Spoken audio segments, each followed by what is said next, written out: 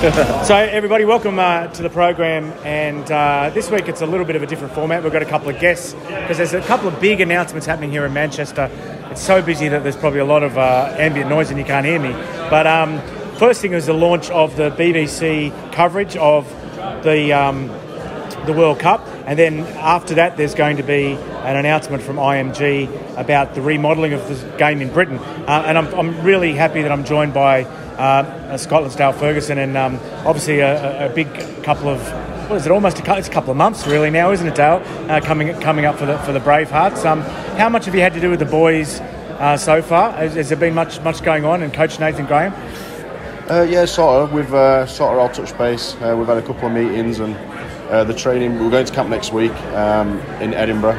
We've got a week's training, then we're going to play against the England Knights up in Edinburgh, which is a very good test for us before his first game against Italy in Newcastle. Now, Lachlan Coote is the one we're all sort of wondering if he's going to play. He's had some head knocks this year. Can you give us any information on whether he's playing? I'll be honest, we don't know. He's in the groups, like the chats and stuff. The coaching staff have obviously relayed everything back to us with the concern, but that's out of our hands. We'll just take to the field with a team that Nathan obviously names. Yeah. Now, you live in England and you come to this event and it's all England. You know, what's that like living with you? Kind of flying under the radar a little bit, aren't you? Yeah, definitely. Obviously, we sort of look to Australia as like the superior sort of thing. When we play against the sort of Australia, Samoa, Tonga, Fiji, it's a massive test for us. Some of our boys over here will never ever get the experience to play against some world-class players, and this tournament sort of opens doorways where they can test themselves against the world's best. I was there that night where you drew with New Zealand, which was a fantastic occasion.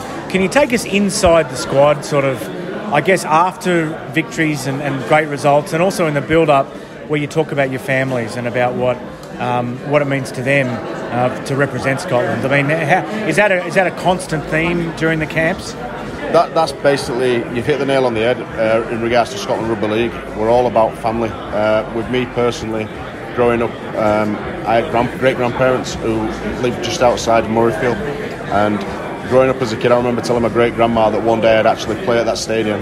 I was quite fortunate to play in a Magic weekend. I think it was 2010, but I never dreamed to captain Scotland, and I can imagine my family, my heritage, to my Scottish heritage, everyone will be so proud of me, and that's the main honour.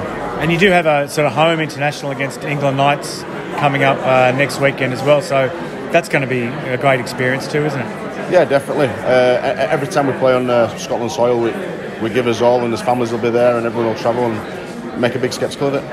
Now, what's it like planning for these games where you come into camp quite late? Not late, but you're not like a club team. You can't get too tactical. So is it more about emotion and getting sort of fired up than a club game because of sort of the preparation isn't the same? Or is it still quite technical and tactical, you know? No, it's obviously we sort of borrowed time when we get together. It's short time, we need to get the ball rolling pretty quick, so it's more about getting sort of set plays and stuff, but as soon as we're them bagpipes, that's when we get the fire in his belly and we get his game on.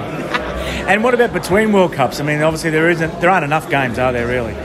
No, I'd like to see a lot more international games and mid-season tests. I know the England boys get sort of exposure and stuff, but even with Scotland, Wales, Ireland, I think there could definitely be more international games throughout the season, but it's out of my powers.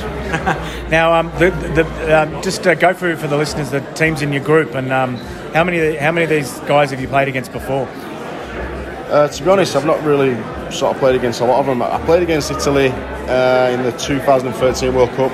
We come away with a draw. I played alongside Dean Parata at Featherstone last year, and Dean's a legend of a bloke, and I'm looking forward to sort of getting alongside and playing against him again. Australia speak for themselves.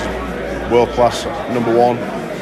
Be a great test for myself and my team to obviously play against the world's best. And then you obviously got Fiji. I've never ever played against Fiji, but watching them, big physical throughout the park, and you know it's going to be a tough game. Well, it's nice of you to talk to us, Dale, and I'm sure we'll see plenty of you during the tournament. I appreciate it. Thank you very much. Good on you, mate.